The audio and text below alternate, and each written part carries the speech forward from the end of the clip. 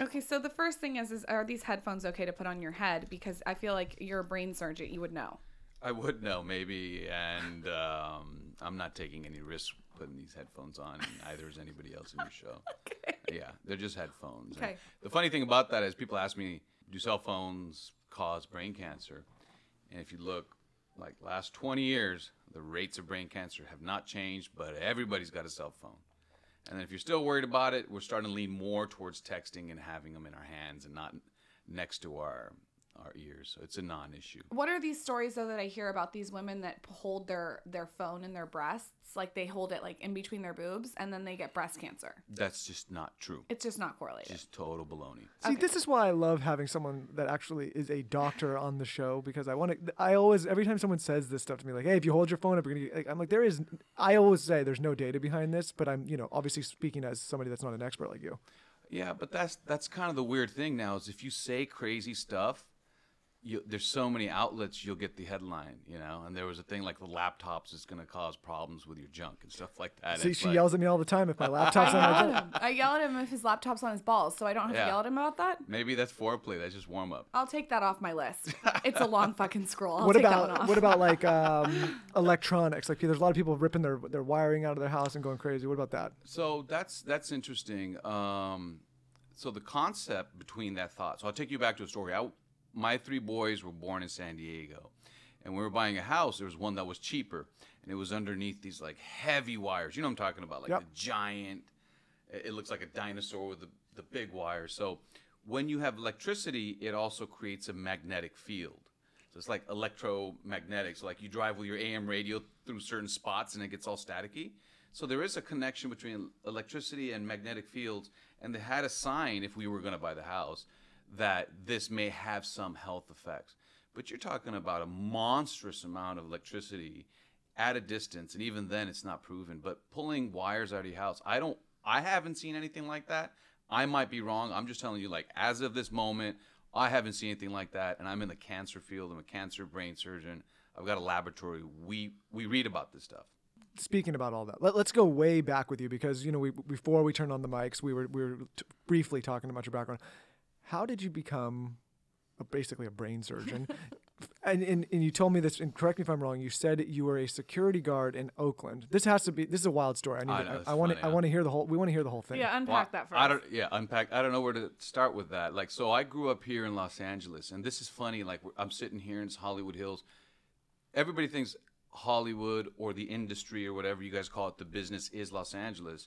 But if there's 20 million people from, let's say, the Valley, let's say Ventura to San Clemente to like Inland Empire, I would say almost all of them are not part of the business or the industry. And so there's this giant world out there from Whittier to Compton to, Van Nuys. And I grew up in that world. I grew up off the 605-91. It's weird. Okay. Like, you just know like where you live based on your freeway junction. And I drove through this area. I didn't know anything about this world, but I was starting to look at like universities. So then I realized I want to go to a university that's not here, because I wanted to get away from LA. In the 80s, things were just tense. AIDS was popping up in San Francisco, and there were a lot of gang stuff in LA. It was just a tense environment. It may still be tense, but that was uniquely tense for me. I just felt like I needed to get out of LA to understand who I was. So I went to Berkeley. I got into Berkeley, luckily, and I didn't even check it out. I just was like, I'm going because it's not here. And what a magical place. I mean, I didn't have to drive. I love driving, but I didn't have to drive. Berkeley, Oakland, San Francisco, you take the BART, completely different vibe. People stare at you, it's not because they want to fight. People they would have like smokeouts on Berkeley as a campus, and the cops would be like, don't bother them. It was just a different environment. I'm not saying better or worse. I don't judge. I just want to understand. And when I was there, about a year or two into it, I was like, I'm not going to class. It was semester-based, not quarter, so you had tests every 2 months, so you could not go to class for a month and a half, cram for a test, and still sounds like my cup of tea. I know. So it was my cup of tea, and I dropped out because I just needed to get my head right. I wanted to bask in the different environment. So I needed a job, and there was the dormitories are these big cafeterias, so I got a job there as a security guard. And you know, it wasn't violent, but I had a uniform and a hat, and it was just a different thing. But the trip was like, I was sitting in class with people like with chemistry 101 or whatever, and everybody's thinking about making big careers, and then like 2 weeks later, I'm like, you can't take that out of the cafeteria. You know, it's like totally different role. And they would look at me sideways, but I never let that, like, I never got twisted about that. I was just like, whatever, man, this is me. I don't really care what you think. It's none of my business. But that's also where I met my wife. She's from Guam. They don't really have a university, so she was one of the students going through there. And that's how we met. And so she was like, I met somebody in America, in Los Angeles, and he's a security guard. And her parents weren't judgmental, her family wasn't, and then she inspired me to like look at it differently. And having a year or two being a security guard, I liked it. I was volunteering in San Francisco, I was partying, but I was like, it was losing its buzz. And so I realized I wanted to do something else. And that's when I went back to school.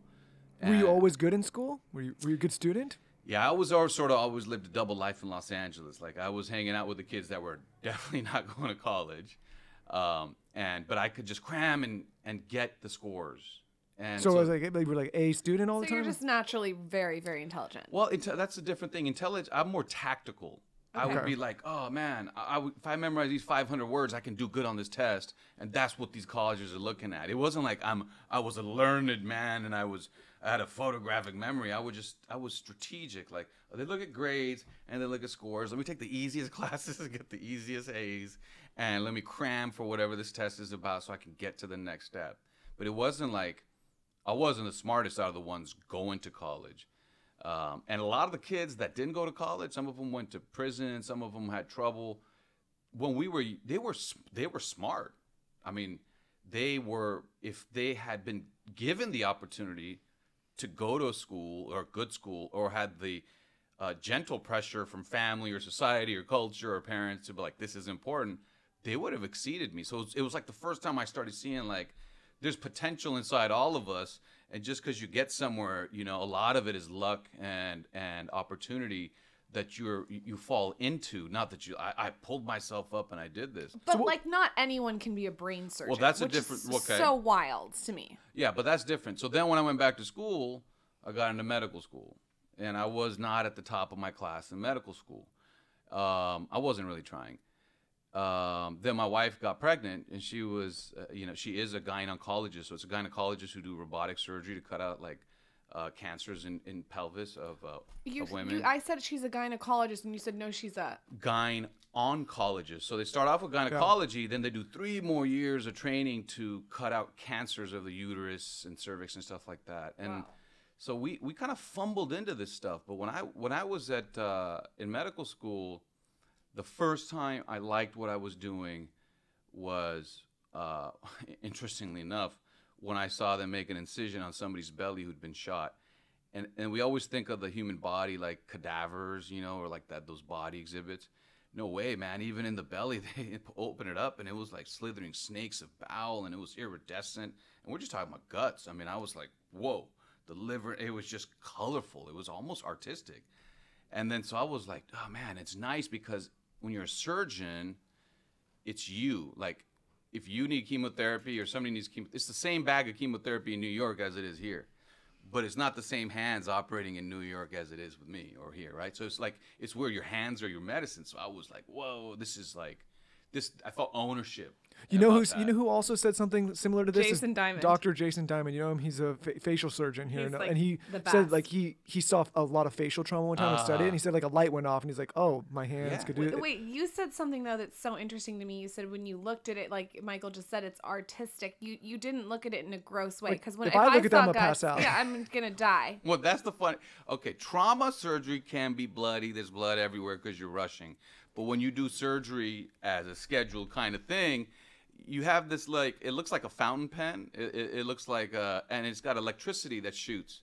So when you're cutting, you're snipping, you're controlling, it's not supposed to be bloody. And so that means you can see the anatomy. It's a window inside that's not, made opaque because it's filled with blood. Actually, you're sloppy if you're just leaving blood all over the place. So when you cut it open, it's not bloody. People think, oh, I'm scared of blood. No, it's actually, it's like You know, it's like opening a fruit basket and you get all these different shapes and colors, and that's just the belly. And then later on, I saw like the heart and different things. So I wanted a general surgery. I'm scared of cutting anything. I don't care if there's blood or not. If I'm looking at, funny. I'm not looking at this like a bag of fruit. I'm looking at this like, holy shit, somebody's body's And the open. cutting is just the beginning. Like that's where I tell people like, oh, the operation is 6 hours. The nip tuck, you know, where they show the blade. I used to love that show, but the blade part takes what?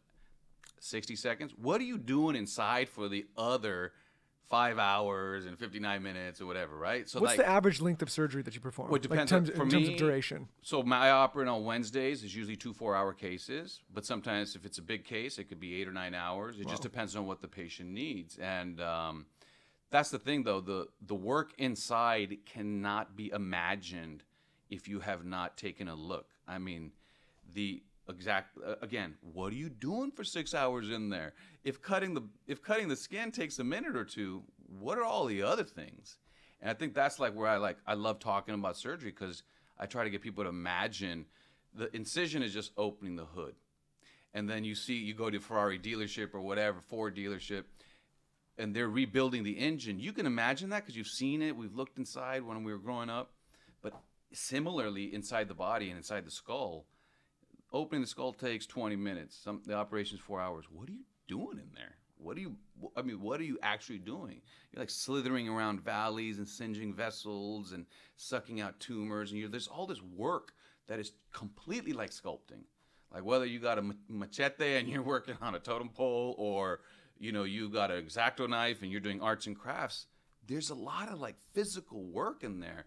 And some people are better at it. It's not the same 1,500 steps doing those like, for example, if you're making a totem pole, you might take fewer wax to make it hit to make it take form.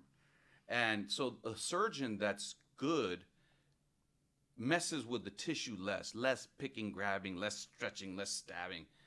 The less the body notices you, the more perky the patient is afterward, the less the complications. It's like more precision. More precision, fewer steps, and then the patient does better, and that's cool. That's the competition I'm in. It's like a way for me to be like super competitive, but do it in a way that's like cathartic, and I feel good because my complication rates, my patients do better than at the other centers across the world. So it is competitive, but it's not me against the patient. It's me. The better I get my patient to do, that's the competition I have at City of Hope, where I want to be the best. You're like competing with yourself in a way. Yeah, and actually the other surgeons. I want my patients to know he crash lands the least when he flies to the moon. But I still crash land, but less than the other pilots. So here's a weird question, and maybe you get asked this a lot, but I've always wondered this as someone who could never do what you do. The first time that you perform brain surgery after college, I don't know if you have to go to college all the way or you do it while you're in college, how much anxiety do you have? What if you fuck that up? I know, that's a trip. So the way it goes is like this. College is about 4 years. Medical school is about 4 years. You got to eat 8 just to get your medical degree, but you can't touch a patient just by doing that. Then you got to do residency, which is 3 to 8 more. So you're 16 years out from graduating high school. By the way, you guys, he looks like he's 25 and a model. But go on. I'll let them Google you. 47 years old. And just hitting my stride, actually. This is a good age for people who are thinking 47 is old. I'm sort of just feeling It's a good thing to mention. So many young people that listen to the show, they have anxiety. I don't know what I'm going to do. I know they're in their 20s. You know, like you said, you're like in your prime now, 47. Yeah, and actually I'm going to get back to that, but what you're saying, but don't be in a rush. Like, I tell my kids, like, rush to like finish and have a job from 21 to 71. Oh my God, man, that's a long time. I started working at 36. I'm 47. I'm already feeling like, man, I've been doing this a while. So take time, take pauses, diversify your skill set, launch a little later.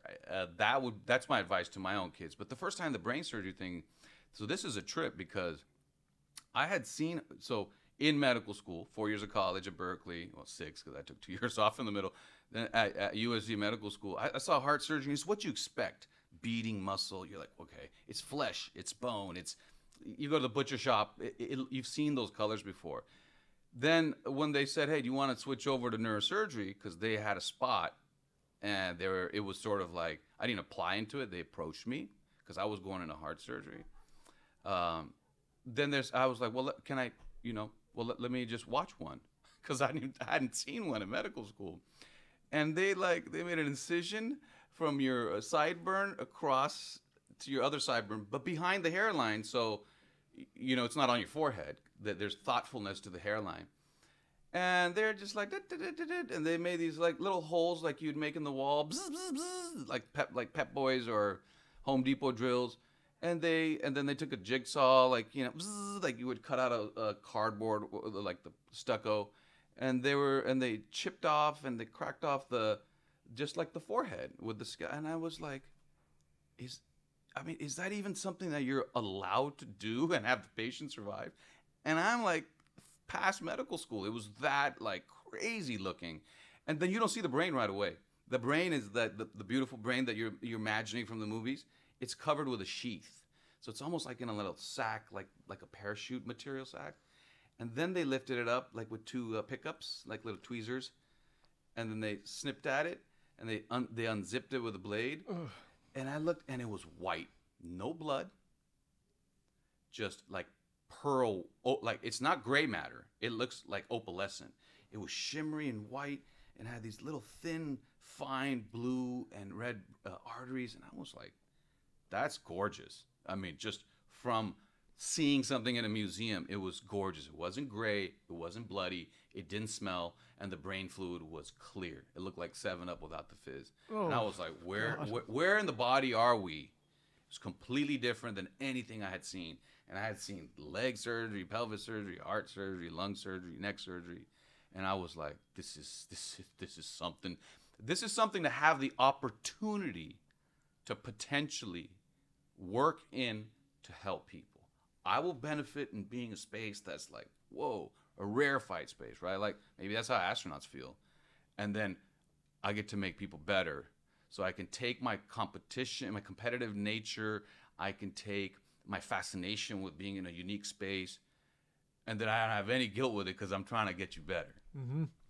So let me ask you this: when people need brain surgery, forgive me because this is again not yeah. Like, what is the most common thing you see? What's the most common reason people come and need help with the brain? Okay, that actually takes me back to a bit of the story. So when I finished San Diego and I moved up here to City of Hope, 2009. I was 35, 36 years old. And I had written this handbook called 100 Questions and Answers About Head Injury. I like doing stuff for people because I always felt like our world is not good at communicating. It's like, study your butt off, stay in the library all day to get the scores, and then we're going to put you in a hospital where people are doing drugs, they're fighting, there's crime inside the hospital, there's jail wards inside the hospital, there's CEOs there, there's business people there, there's homeless people there. I always felt like there was a disconnect, like we weren't properly trained for a human environment. And so I was like writing like little pamphlets and books.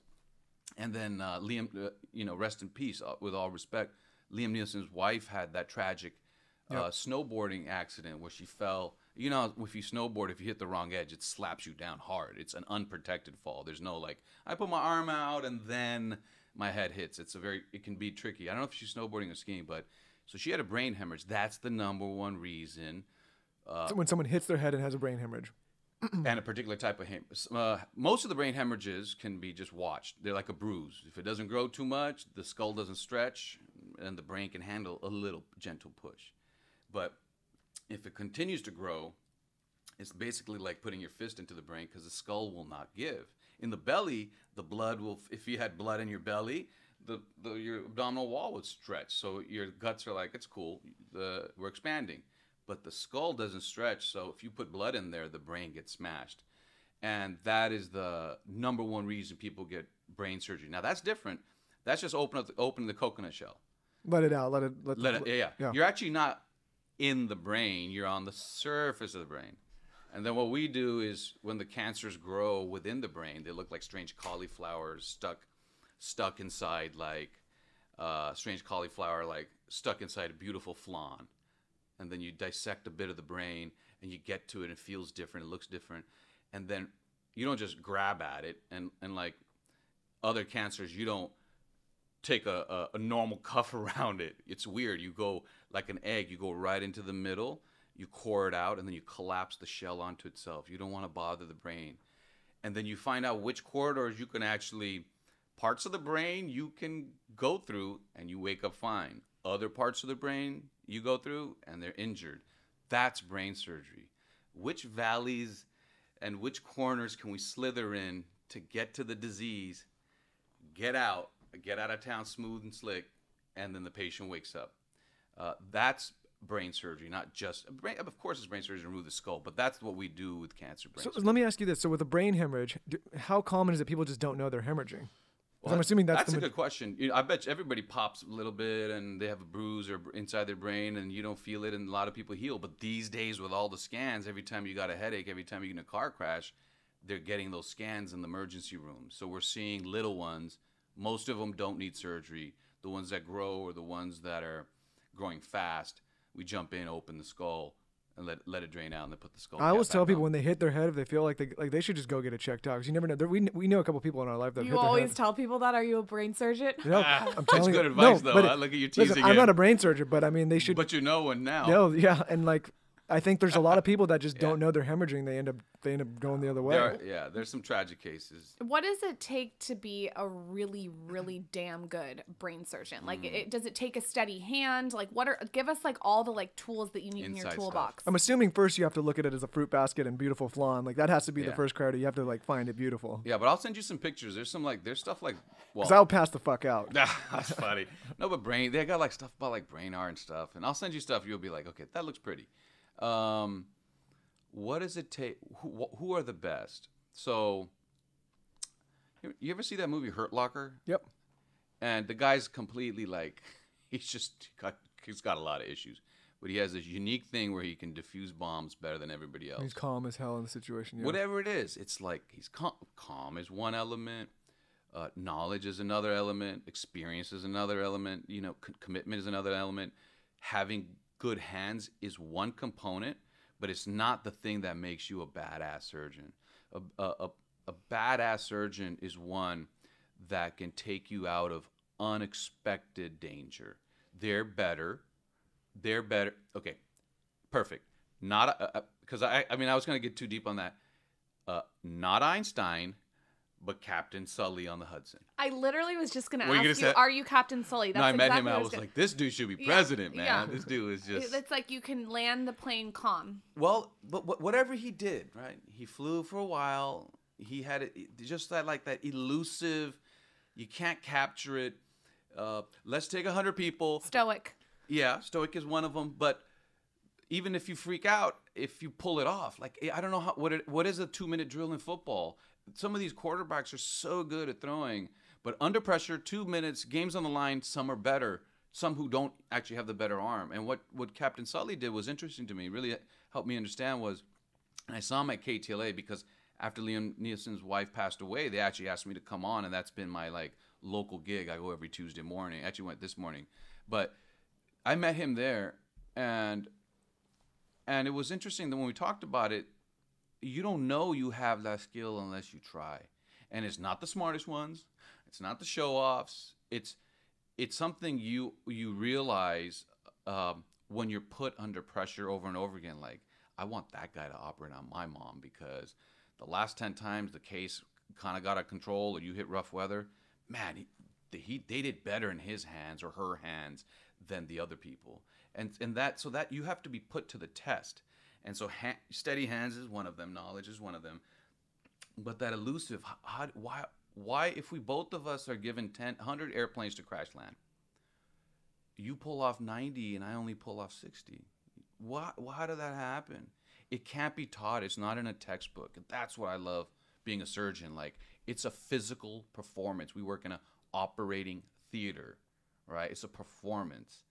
And sometimes we joke. It's like, you don't want a smart surgeon. You want a capable surgeon. You know, there was my dad was a like part-time pilot for a while, and he had some training, and the guy that trained him was he was an old pilot, and he said like whenever there's a problem up in the air and you got to figure out like instead of freaking out and trying to make a quick decision, he's like take off your watch and start winding it, like take that time as you're winding your watch and just think and be calm. And like I feel like it's those guys that have the experience being in some shit, like they, you know, the guys that freak out and like they can have all the training in the world, but when shit hits the fan. And then once people are put under that stress, certain people show that they're remarkable. And it cannot be computed. It's not writing prescriptions. It's not making programs and software. It is a physical performance. So I always wonder about this. Like I have this surgeon came on that did my boob job. Dr. Barrett, shout out to him. And he is like amazing with how his precision, like everything. What if like you have a bad day, or what if you worked out too hard, or what if your wife just bitched at you? Like what if you have what if your parents just died? I asked him this question, like how do you go into surgery and operate on someone's brain and compartmentalize that? Yeah, so I'm not a guy that judges or diminishes. I just like I'm in my space. I'm hitting my stride. The interesting thing about plastic surgery is you get to see and have an opinion on the success. But none of whether you're here or at USC or Cedars, when we put the skull cap on and we see you afterwards, you have no idea what the hell went on. What the hell went on. Whoa. Right? And so it becomes a real private club of people who operate inside skulls and hearts. Even the heart, you can tell like, oh wait, you know, I'm not having chest pain. Even knees, you can tell like, Dr. Josephina does the knee repair, and 98% say they feel better, and down the street, 96. With brain surgery, it's hard because you wake up and it's like, am I thinking right? Am I moving right? It's a very fuzzy space that only other neurosurgeons can evaluate. So what I would say is for brain surgery, you want to ask the anesthesiologists that are in the room, like, hey, but you guys can't get to them, which is a weird structure, but like, hey man, or what's going on and who's good? They would know. But with plastic surgery, it's interesting. The results are for you to collectively evaluate. And with operating inside cavities, the result is private and sometimes can be mispresented to the patients, and the patients can't always tell. And the thing about plastic surgery, like no hate at all, but I like surgery where it's dangerous because it brings something out of me. It brings a focus out in me. So if I have a bad day or whatever, it's actually strangely like my meditation, my golf, my yoga. It's like, oh, thank God I get to go to the operating room and shut everything out because this thing is going to get me just so jacked up and focused. It's like when you drive fast, you're actually sometimes, well, I'm not encouraging people to drive fast. I'm just sharing my thoughts. When you drive fast, you have this like weird focus. I think was it Robert Redford who mentioned that. It's like, what do you like? He's like movement and speed.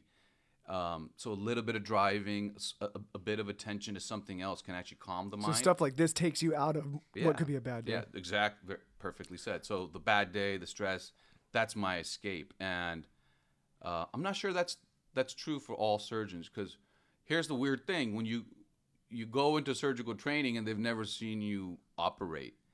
So if you took 1,000 quarterbacks without seeing them throw, and you would put all of them in a game, and I think that's where surgical training should say, look, you got to take videos, you got to show your performance. If you're average, then you got to do stuff that's not dangerous. And if you are talented, then we're going to put you in higher risk stuff. You know, there's like the flight simulators they would have for pilots and astronauts. We don't have that. So it's a strange world that I'm trying to explain. But for me, the training was so rigorous when I was in my 20s, 40-hour shifts, easy. Come in Monday morning, 4 a.m. Leave Tuesday night, 7 p.m. Put in a full day on Wednesday. Do it again Thursday morning, come back Friday. So the bad day, bad mood, you kind of learn you're kind of, I'm not saying that's the way I want it to be now, but if maybe you shouldn't be operating doing dangerous cases if having a bad day or He's gonna your rattle you. coffee's- if she's gonna rattle Yeah, you. if I come in Coffee's and cold. somebody's upset about their wife saying something, you're gonna be operating. I'm gonna freak the fuck out. You know what I mean? What do you do if you operate on someone and it doesn't go your way? I can't imagine every single case is like a win-win 100%. Yeah, that's a good question. That's proper. That's what I was mentioning earlier. Is that at some point you have to say,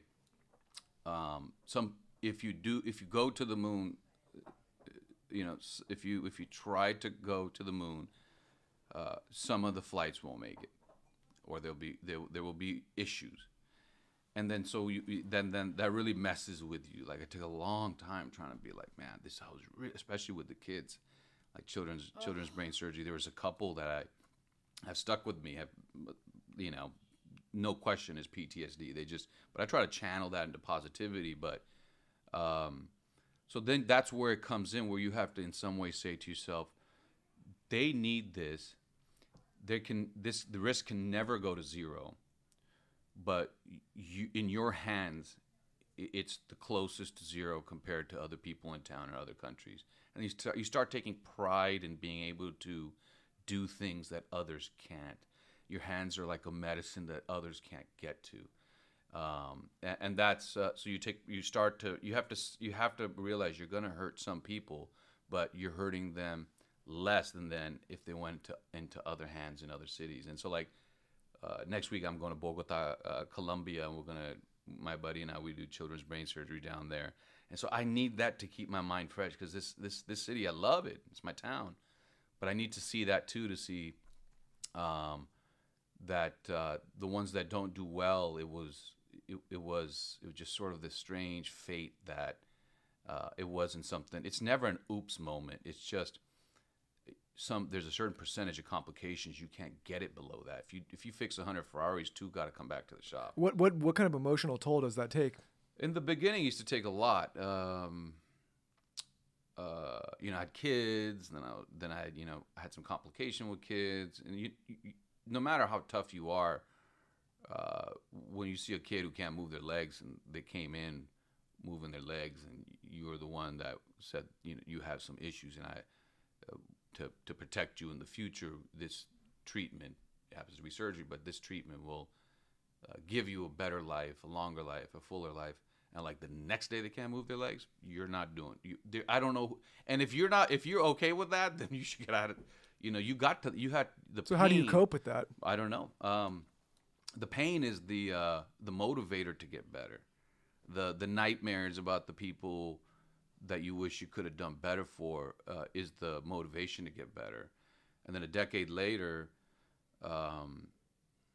you see what others do, and then you start to understand. Again, it's not an oops moment thing. It's just you can't get certain complications down to zero if you're doing dangerous things. You can fly to San Francisco and expect not to get in an airplane crash, but you can't expect to go to the moon and land all 100. And then you start to understand, like, okay, the 10 that crashed en route, was that an oops moment, or you were everything you were flowing, but the meteor hit or something happened. It's just an inherent risk to a dangerous project. You know who's articulate like you about this is and he passed away, but the guy that wrote Breath Becomes Air.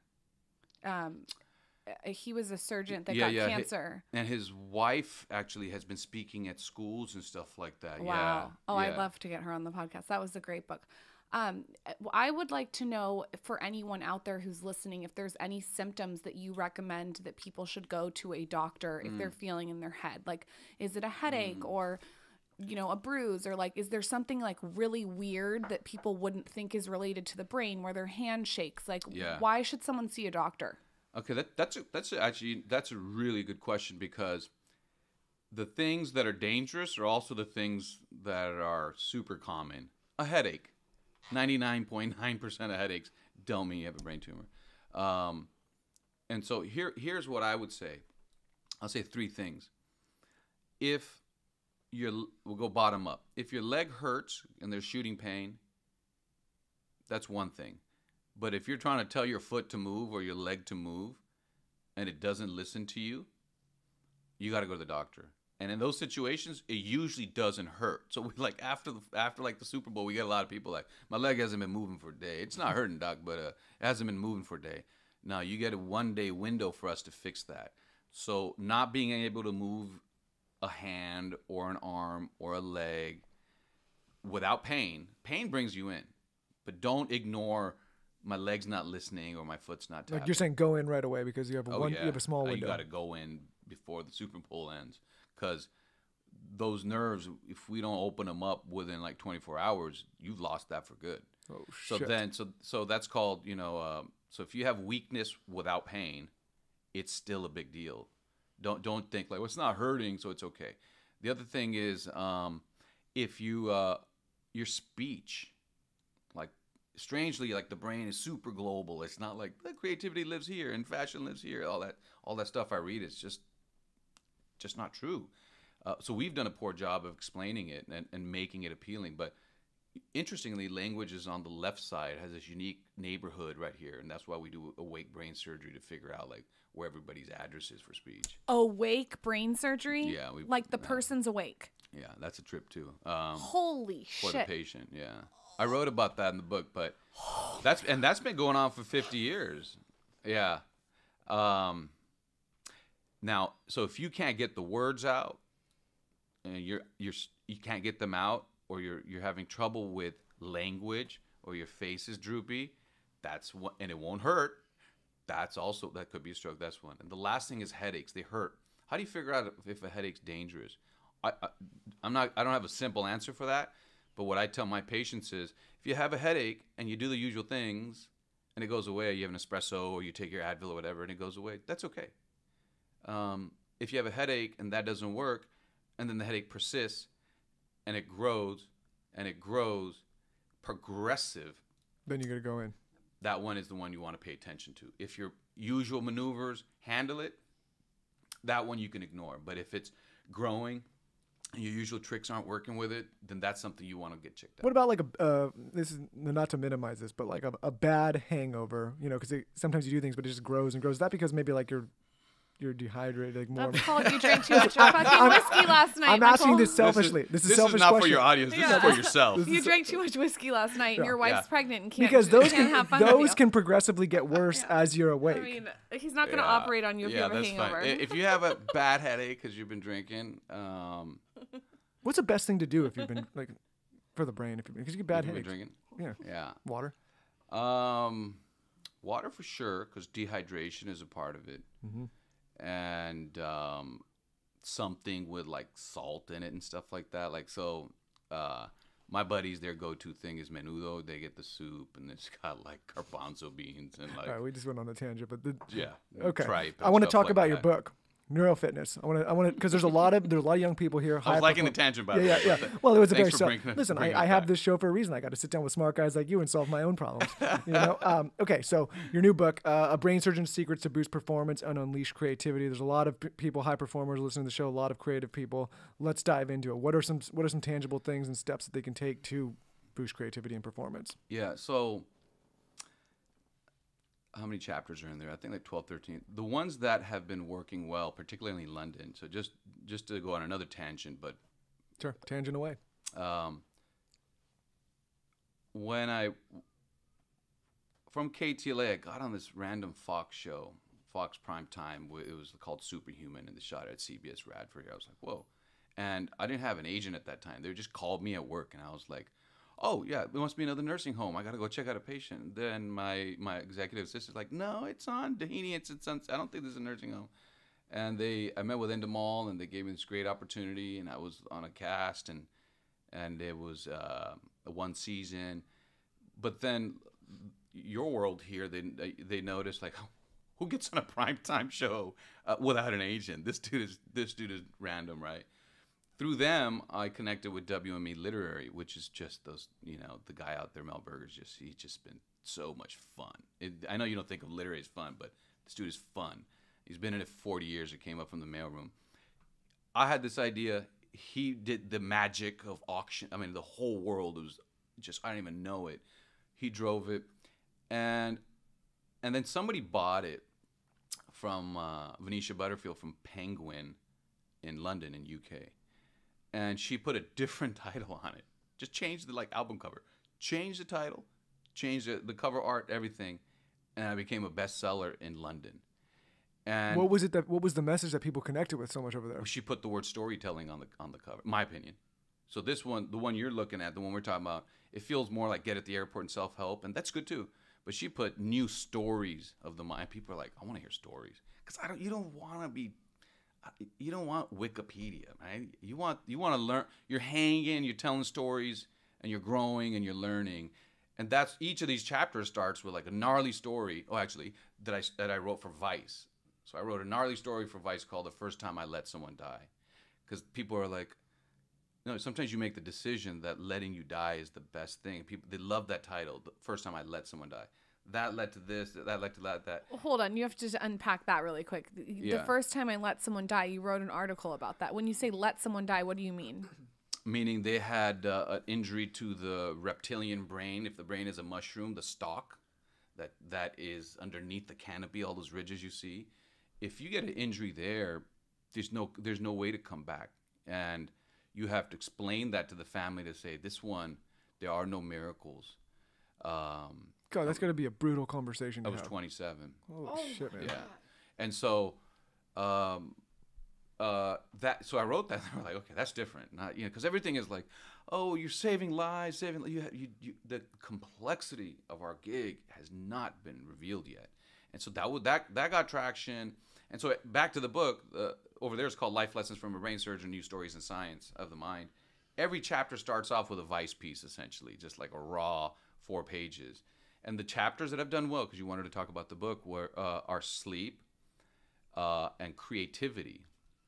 And let's just riff on creativity for a little bit, because this is the one that's really stolen my heart, because these tumors that grow in the brain in different ways, they're not like squares inside of a circle. They're wrapping around. It's 3-dimensional, like unimaginably. And so what are the ways to be creative? So there are the ways that are illegal, that microdosing, psychedelics, and stuff like that. And the way that works is, think of it this way. Your brain is only 3 pounds, but it sucks up 20% of your fuel. It's just like an energy hog. So by design, in its own way, it wants to form freeways to get to work, put the kids to bed. In your mind, these pathways, these circuits, these like swarm of birds is the way I like to think of it. They get into these habits, how to get through the day without using parts of the brain they don't need to. It wants to be efficient because it's an energy hog, right? So it's always going down the freeways in its mind. When you take psychedelics, you shatter all the freeways and it's only roads. And so you'll have a lot of crazy thoughts, but you'll also have a lot of thoughts you wouldn't have had if you're just checking your emails and that sort of thing. That's the concept behind. It's not putting you in like a habitual path. Right, a rut. Yep. Like if you ski or snowboard, there's a mountain, but there's all these lanes that everybody goes down. Psychedelics will take you down through the trees. That's not good or bad. I'm not trying to say do them or not do them. You're just saying that with like it opens what's somewhat limiting you. Is there like a? It's like limit is that the right way to say it? Like a limiter, or is it just? Well, it takes you to thoughts you would not have in the brain's pursuit to be efficient, to tie your shoelaces and get you home and check your email. Makes sense. And you might get good ideas, you might get bad ideas, but that's where that psychedelic thing comes. But we are all wildly creative in our dreams. We're all tripping when we dream, right? So there's a built-in process for that. And then so how to access that? I freaked myself out the other day. Fucking like really freaked myself out. I was dreaming. This is another tangent. They talk about this mucus plug that pops out when the baby. And I woke up and I was like, "Yo, did your spark plug come out here?" And I don't know what the hell I was thinking. Anyways, sorry. Let's keep going. I wish you guys could see the look between the two. Well, because it just you're talking about like I don't know what I was tripping on in that dream, but obviously something. So then you go to dreams, right? So the concept of psychedelics are built in.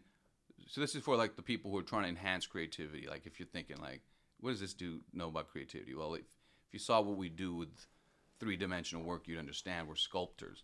So we're wildly creative in our dreams. Can that be accessed? Can that be put to use? And so there is. And then I started reading about all this stuff. So Salvador Dali, wildly creative, used to write about like the portal to his dreams was where he like put in work. Okay, and then I was like, oh, that's pretty cool. And then Thomas Edison used to like do this thing where he'd be on like just the back of a chair, and he'd have a notepad, and like when he was falling asleep, he would write down what he was thinking at that moment, right? And that's the basis of Inception, that movie with those famous actors where I can't remember their names. Christopher Nolan, Leonardo DiCaprio. Yeah. Yeah, and the other guy that I like, actually, Tom Hardy. He's got good energy. They had that thing where they'd fall backwards to pop him out of it. That's from Thomas Edison's like trick to lean on a chair. When he's falling, he'll startle himself. And so what that is there's a period when you are transitioning from being awake to asleep, that you are like partly dreaming, but awake enough to write it down. And so that transition is also when you go from having slept to waking up. There are actually technical names for it: hypnagogic and hypnopompic. And if you put these like electrodes on your skull, like you know, people understand, you put electrodes on your chest, you can measure like the heart rate and stuff. Well, electrodes on your skull, stickers, can measure electricity, and they're flow states. It's aurora borealis. It's not a computer. It's a swarm of birds, you know, and there are these flow states. And there's typically one that you have when you're awake, and there's typically one where you have when you're sleeping. And so all the way from Edison to Dali to Inception, there's like a 15-minute window when you're drifting off to sleep where you actually have both of those waves. And so there's a biological basis that you may have more creative thoughts if you think about things as you fall asleep, and there's a caveat, and then think about them again when you wake up. So the ritual for me is I got like my phone with the Notes app is ready, or the Google Docs, and it can't be when you're exhausted. So you have to protect time to be creative, right? You can't be creative like when you're exhausted, triple espresso exhausted, hungover. Things aren't gonna be popping then. So what I do is I dedicate a day or two of the week where I know I don't have to wake up as early, and I'll take the puzzle in my mind that's been like, damn, I've been working on this for a while, this tumor, this thought, this scientific thought, and I'll read about it on a dedicated night and drift off sleeping about it, and sort of imagine me running it in my mind in that dream factory, in that psychedelic state that we have without the dangers of drugs. And then when I wake up, I'll take some notes. And does it work? No, not all the time. Of course not. Otherwise, we'd all be wildly creative. But I find that's where I get my good ideas, in that process, in that ritual. So that's one way to enhance your creativity. I call this when my husband goes cerebral. He does. I allow him space to go cerebral. I can tell when he needs to go inward and just like. I get stuck in there. He gets stuck in his brain, and I say, "Oh, you're going cerebral." That's good living, though, man. That's because I need time. I need to like, and it's not you know. Sometimes I'll just like kind of go into it. Just like, what the hell? I just need time to think. You know. Yeah. And so those windows are there, and then you're like, okay. So I would say that's one safe, non-drug way to consider changing the way you do your creative process.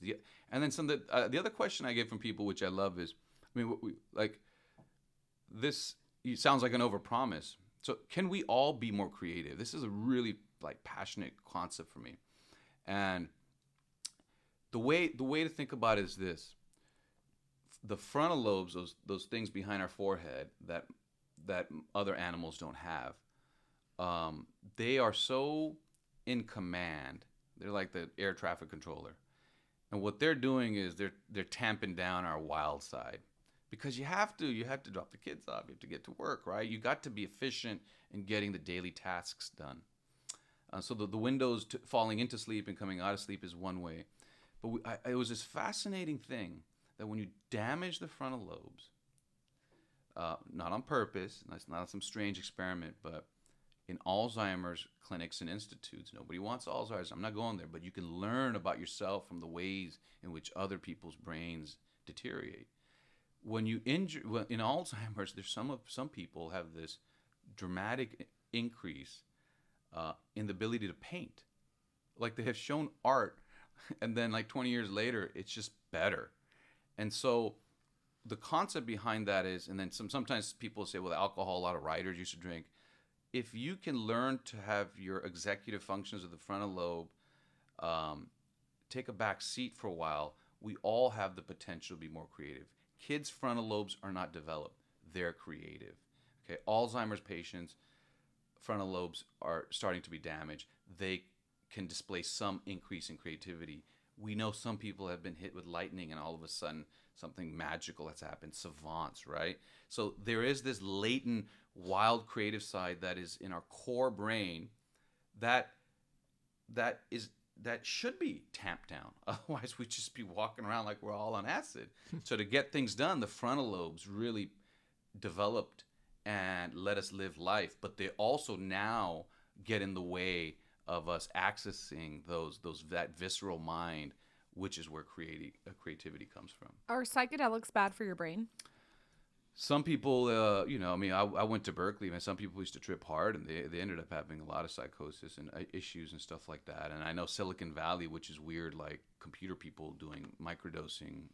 I don't get that. I always thought of creativity as more of writing, entertainment, graphic arts, sculpting. But psychedelics are illegal, but they're also here's a side riff too.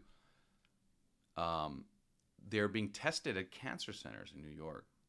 I also think aren't they testing for people with PTSD too? Mm-hmm. Yep. Yeah. And some of those tests are positive. And Molly we used to call it E, but ecstasy. Molly was a marriage counseling drug, and it's not just a psychedelic, but the ones they're testing on cancer patients, extremely powerful concept that that mushrooms, shrooms, whatever you want to call them, that they help people. They help. This is the complexity of the brain that is rarely shared.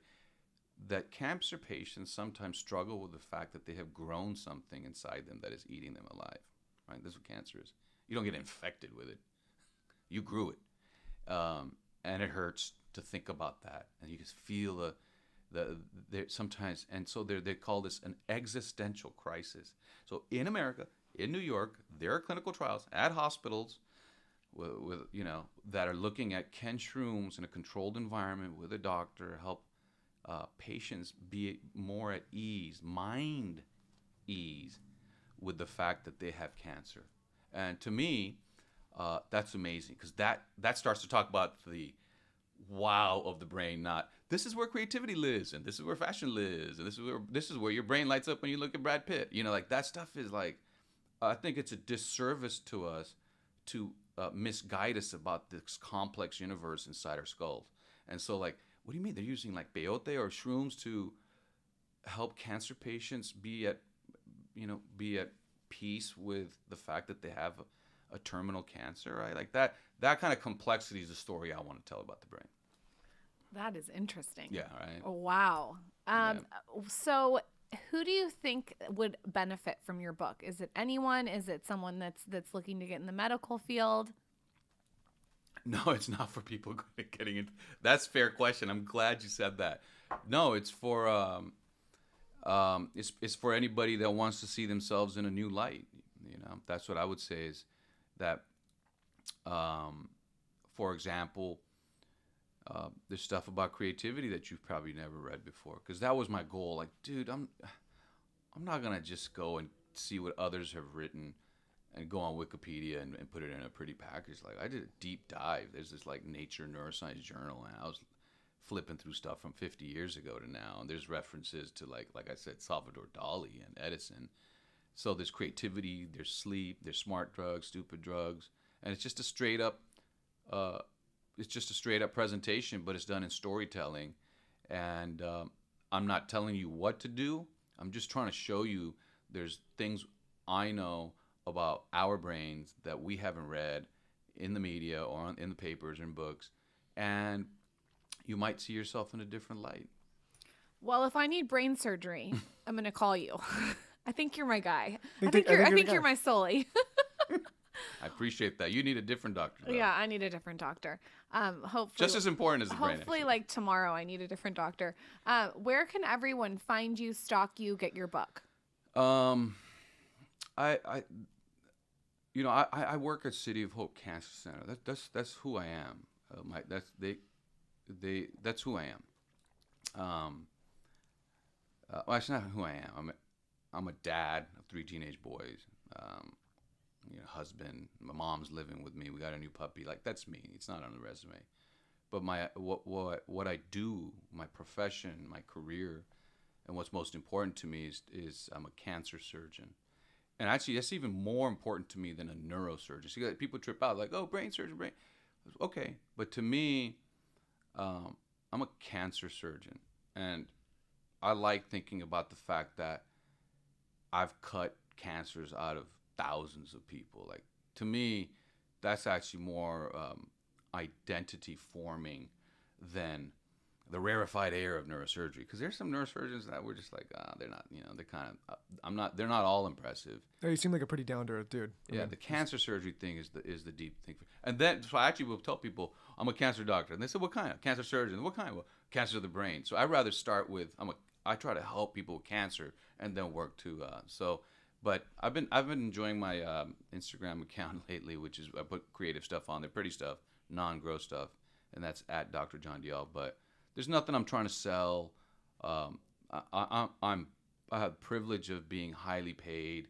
My wife is employed, so I could just quit and do whatever I want. My kids are strong. They've come through puberty and adolescence and all of that nicely.